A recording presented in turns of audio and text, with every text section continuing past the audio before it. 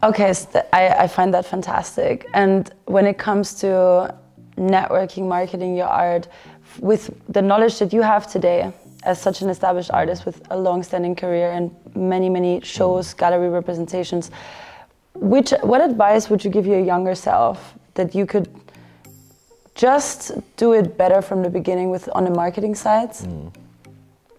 What would that be? I would have paid a lot more attention and focusing more on the networking aspect, and especially to meet the right people.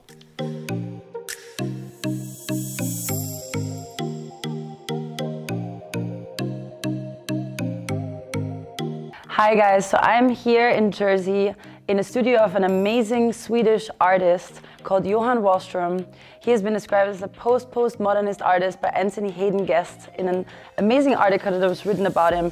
He also used to be a rock star in Sweden for 18 years, touring all over the world. He is currently represented in galleries in Norway, New York City and Spain, and he has had countless shows all over the world. And he's gonna tell you about how to get your art into galleries, how to market yourself as a young artist, and he's gonna also tell us a funny story about his political influence in his art. So stay tuned, because this is not something you wanna miss. Let's start with your background, where you grew up, and your background in the music scene. Yeah, I grew up in Stockholm, Sweden. Yeah. And at a very early age, I started to play piano. Oh. And I also started to paint at the same time. And because my mother was an artist, my grandmother, I'm the 5th generation of artists on my mother's side. Wow, that's amazing. Then when I was around 20 years old, I had written a bunch of songs and I got offered a record deal. Wow. So it was a little bit of conflict for me. Should I go for my painting or should I go for the music? And I decided to give the music a try.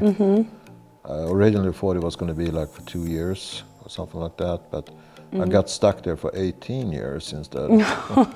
Wow, that's a bit of a difference. Touring, recording, and then my band turned out to be a pretty good band. So other singers asked if we could join them and as a backup band. So we started to tour with both Scandinavian artists and also American and English artists.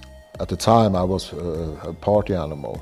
Oh, you were. Yeah, you sure were, right? Yeah. And, like a real rock star. Yeah, not any longer though. I gave that up because Okay. it almost killed me.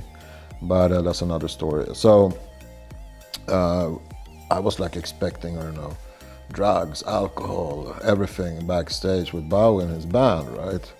And it turns out that Bowie and all his guys there in the band, at least at that time, they had gone total sober, total clean, healthy lifestyle. So it was only like carrot juice, tomato juice, fruits, vegetables, not even anything unhealthy to eat. Okay, wow. So I was like, what? Vegan. Yeah, it was like. So David Bowie and his band all went healthy, vegan. all healthy stuff backstage. Amazing. Smart, good for him, you know. He probably wanted to really focus on his craft and providing the best music for his audience and everything. Yeah. Wow. So then, it's interesting. Yeah, then I got to a point where I decided I don't want to be in the music any longer. Okay. Because I wanted to clean up my act and save my life. Okay. So I mean, I still like to go to a good party, but I don't drink any longer and I don't do any drugs now. So I've been clean and sober for many years now. Yeah, and that's a lot of years actually. Yeah, 22 years. 22 years. Congratulations. Yeah, thank you. And that's, you know, if I hadn't, we would probably not been sitting and talking now. Yeah, probably. Simple as that. We would not have all this amazing art that has blown many people's minds already. Yeah. That's great. So that's a little bit about my background. And then when I, you know, decided in France to focus on my painting, that's what I've been done ever since, and I haven't never looked back.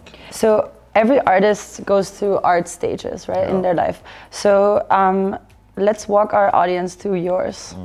What did you start with? What was the message behind the first paintings, and then up until now? Like, which stages have you gone through? As I said, the first probably 7-10 years were primarily training for me, practicing, and trying to find my own voice. Practicing 7 to 10 years, guys. That's a commitment. Yeah, I mean, I'm still practicing. Of course, like because, you learn every day. You know, probably, it's right? like an ongoing journey. Yeah. And that's what I like to be an artist, because it's a journey, and you don't know really where it goes, because you don't see the end, right? That is very true. And the way I see it, the more you paint, the more you learn, and the more you can develop. You know? But I think it's also very important not to be able to move outside your comfort zone. Absolutely, yeah, to challenge yourself. Yes. And yeah. Because sometimes I find myself, oh, this is selling, so all right, let's do more of that, right? Yeah. And just keep repeating something like that, and that could be dangerous, you know, because you get stuck in a rut kind of thing. I think it's important that you try to move forward all the time and find what is you. Also, I mean, the most important thing is to paint who you are. Yeah. From inside to out. Yeah, that's very true. Yeah. To put your own spin on things. Like as you were saying, you were copying other artists a little bit, but then you found your own voice in that art, right? Yeah. So I mean, also you should know that I never exhibited on any of those works. Oh, of course, yeah, it was just practice, right? Yeah, that's great. That's great. In this part of the interview, we're gonna go more in detail about marketing your art. If you're a new artist, Johan's going to share some tips for you, how you can get your art into certain places and how you put the price points. So stay tuned, because that's something that you really want to learn. So Johan, how do you market your art? Because you're in a lot of galleries. Can you tell us, like, you're represented currently by George Berger's gallery in Soho, New York. And you have been in tons of galleries in your life, right? Yes, I have. And I was reading your biography. I still work with a few of them. And, I'm represented in Oslo, Norway. I'm in Spain and a few other countries. Very nice, very nice. So how were your steps to get in touch with the galleries, or did they just come to you after they've seen a show, or how was your... How did you build up your career? It's a combination. Okay. Yeah. A combination. So sometimes they would go to the show, and sometimes you would reach out to them. Yeah, and I also have an agent that works with me worldwide. Yeah, because you've built up a very successful career. I was reading through your biography, and it's been nothing but like names you've heard before and galleries that I know and all the stuff. You wanna? Yeah, no, I've been very lucky in that respect. I mean, I've been showing together with Gerhard Richter, David Saleh, the Chapman brothers, Picasso, Salvador Dali, Irvin Olaf, and many others. Wow, that's amazing. Yeah. And what do you do now to market your art? Well, for me, it's been a little bit more difficult to market my art during the COVID. Yeah. Because, of course, you have the online presence and all that, but I still find that to meet people face to face is a more powerful tool. Oh, absolutely. Then you can actually have a conversation. So, under non-COVID situation, I'm out and about. All the time? Like a lot. So not you go to art shows? Yeah, I do some art shows, but they are not always so good for marketing, you know. Okay. Most of the time not. Okay. It's more try to get into some cool parties and, you know, good dinner parties, or, you know. Where you meet some collectors. A combination of that. It could be collectors, it could be anyone really, right? Because it doesn't have to be a collector, because it could be another person who happens to know someone who collects art, or you know, it could be a journalist, it could be a curator, you know, it could be another gallery owner. I mean, you know, I met you in one of those parties, right? That is true, at Norwood. Yes. So yeah. So I think that is for me a very important tool to use. Yeah. I agree. It's all about networking. But that also means that you have to be comfortable in your own skin and to be able to socialize with strangers. That is true, and especially for you, because you don't drink and you don't do any drugs or nothing. So you know, a lot of these parties obviously involve, you know, drinks, free drinks or something like that. So I find that very admirable that you still, you know, because I know some people and they don't drink, but they also really don't go out much.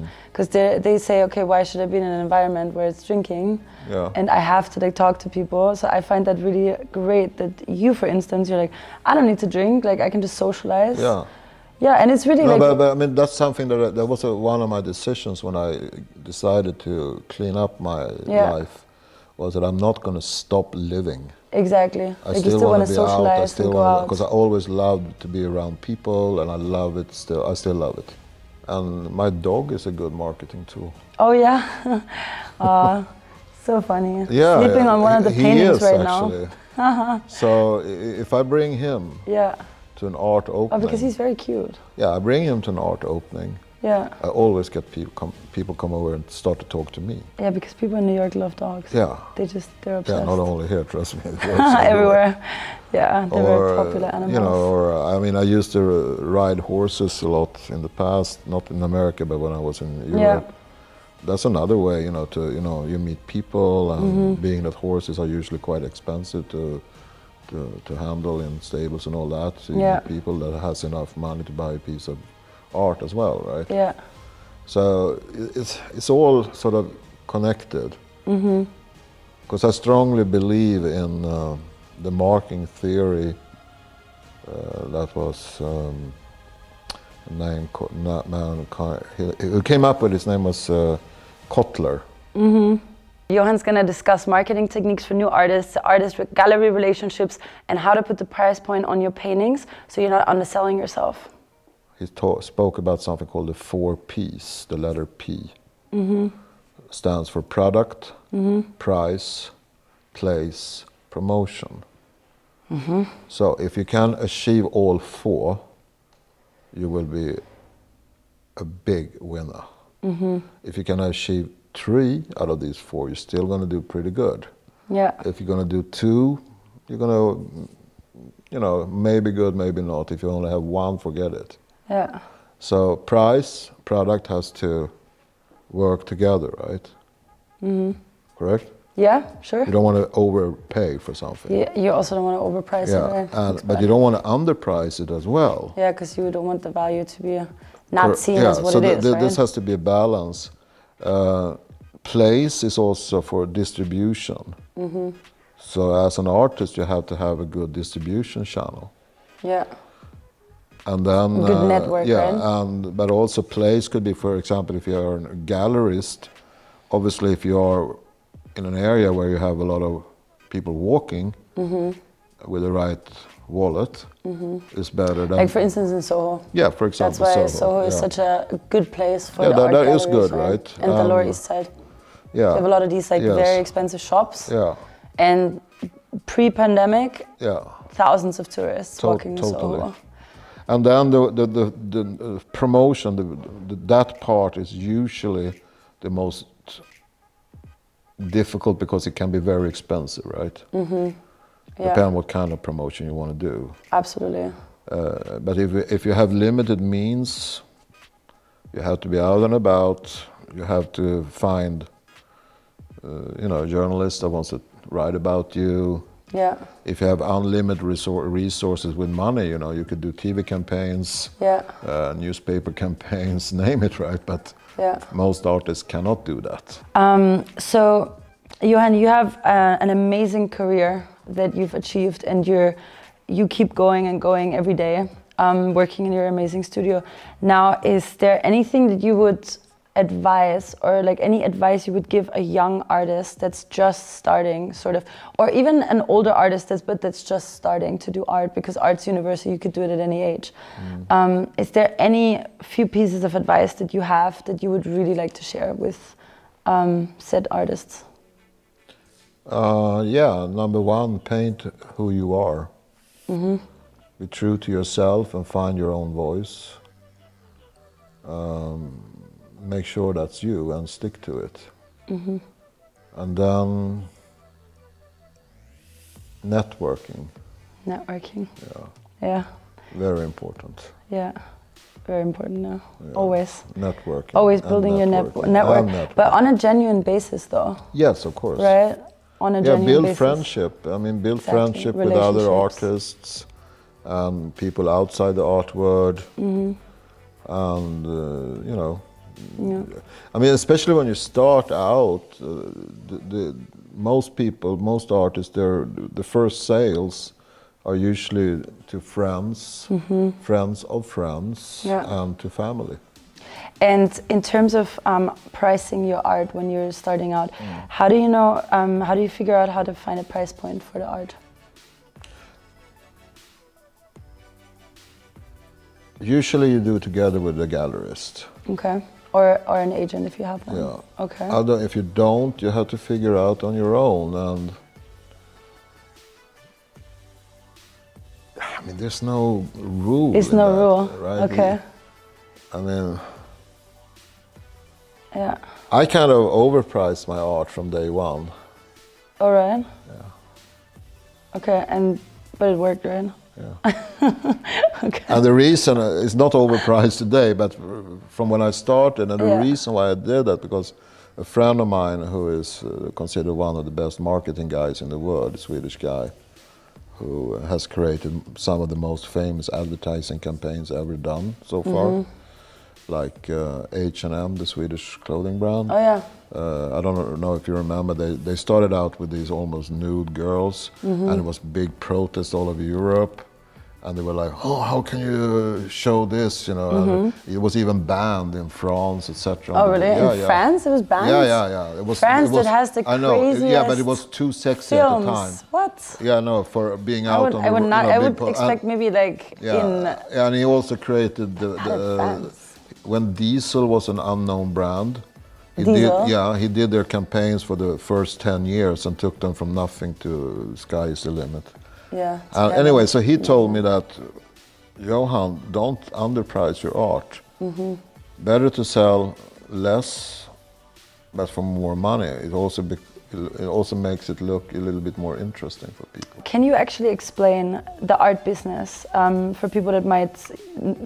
Okay, not the whole art business, like how does art collecting work? Why do people collect? Why your art, for instance? Can you elaborate on that? Well, to start with, as I said, if you're new to art collecting, the first rule, you buy something that you like. Right. If it becomes an investment as well, it's just a bonus. Most art that you buy will not be that. Okay. That's the brutal reality. No, I mean, I have quite a few collectors in my storage here. I probably have at least 20 big paintings that are all sold, and they don't even ask me to ship it. They buy maybe a few paintings, one big or two big ones, and then a few small ones. They take home the small ones, and then they ask me now to store it. Yeah. And I'm like, I almost feel a little bit sad about it. Not my bank account, but myself in my heart, because I think they should use the art for now. But they have pretty much bought it as pure investments. Oh, really? Yes. Wow. That's so they just store it and wait until it's worth more and more. Maybe. Hopefully. Hopefully. No, I know it will be. You have to be in big collections, like famous collections, with people who are known to be high-end collectors. Yeah. You have probably to be in museum collections, preferably do some museum shows, etc. Right? Yeah. And then you need help in the beginning when you get launched in the auction houses. Yeah. You need people to, put the price at the right level. Right. Okay. Usually does not happen by coincidence. Okay. What do you mean it doesn't happen by coincidence? Because the art market is a pretty grey market. Oh, I see. So it's like a little bit of a setup sometimes, would you say? Well, for me, for example, I would hate to see my art in an auction house today. Really? Yeah. Why? Because I need a backup to make sure that the price goes where we want it. Okay. Yeah, absolutely. I mean, it's a little bit of like a gamble, but you also want to drive it into the right direction. Yeah, there's a pretty interesting documentary about Damien Hirst. Oh yeah? A few years ago, how they How they managed to bring his prices to a certain level from day one. Do you think there's a lot of luck involved? It's a combination of luck and networking and have the right contacts. Yeah, okay. And to build a network of useful contacts that could move your career forward. And I put yourself in the right places. I think it's more that than just luck.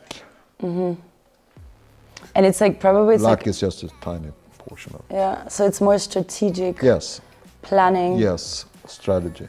Strategy, planning, marketing. Yeah, which is my agent, for example. That's what she works with for me. Strategy, you know. Yeah. If you go there, then you go there. It's like playing chess. Yeah. To see moves way ahead. That's so interesting that you compare it to chess. Yeah. Yeah. So you have to like think, let's say 5 years in advance. Okay, if I do this, it's like a chain reaction, right? Yeah. Or like a domino effect. And sometimes it just takes off, right? Yes. But then you also have to be ready. Once it takes off, you have to be ready to provide. Yes, for sure. That's so interesting. I love that. So for the young artists that have never been exhibitions in a gallery, how does the gallery-artist relationship work financially and personally? What kind of agreements do you guys have, and how do you split the costs, and you know, how do they promote the art? What's their... Well, the normal split is a 50-50 on the sales. So you price your art and the gallery just takes 50%, or the gallery puts something on top? No, they're supposed to. We decide together on the price, and then the gallery takes 50 and I get 50. Okay. And then usually we have agreed on what is a maximum discount they are allowed to give. Okay. Without asking the artist. And what's that usually? 10%, 20%? Yeah, it could be in that area. Okay. There's no rules here again, right? Okay.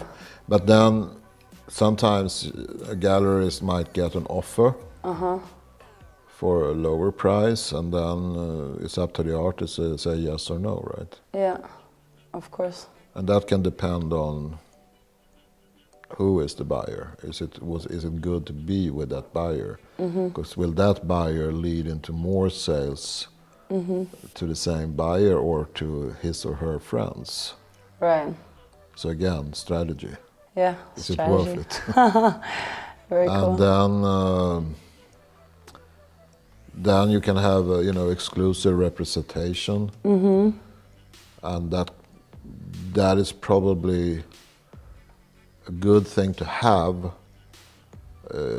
if you are guaranteed to have some solo shows in a gallery. Okay.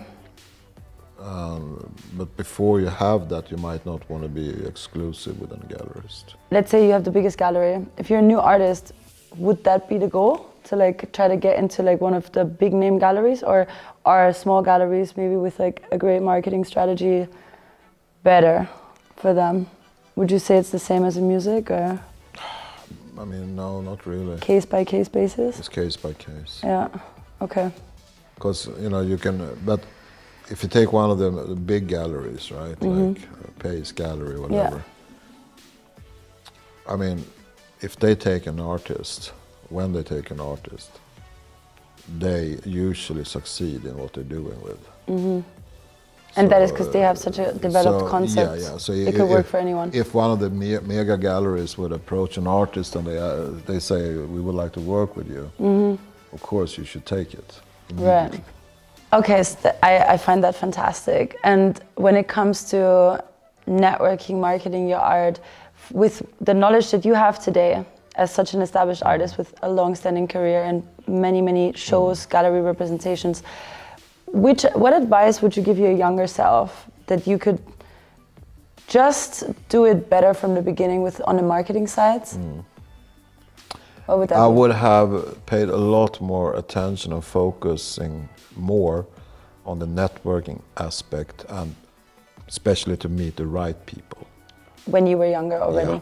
So that only came later on? Yes. So that was one of the most... That grow with my experience. Yeah. So already go like to more events, like build more relationships long term when you're younger. Yeah. Networking, guys, networking. Yeah. Right. No, that is, cause for me that's, okay, I regret I was not better at it some years ago now. Yeah. I should have done that much better and much more. Yeah. No, well, I mean, you know, you can't force yourself if you don't feel comfortable, but I think it's a good strategy. I mean, for it was sure. not that I was uncomfortable to do it. I just didn't realize how important it was. Yeah. Okay. You know, it's very easy to feel comfortable. You're hanging out with the same people that are your close friends. Yeah. And you know, you have a certain amount of time that you can actually be out and about. Right. So in my case, I was usually focusing on hanging out with the same crowd all the time. But you have to push yourself to diversify. Check, to diversify there. I always say that. You can learn something new from every person that you meet, right? So that's something I definitely would have been doing better if I could start over. I'm so thankful, Johan, for your interview, because I feel like I just learned so much about the art business and about everything that made you the artist that you are today. So I really want to thank you so much for your time and for opening up your world to me and the audience. And yeah, I'm wishing you nothing but the best. Thank you. It was nice having you in the studio. Art. Thank you. Thank you. Pleasure.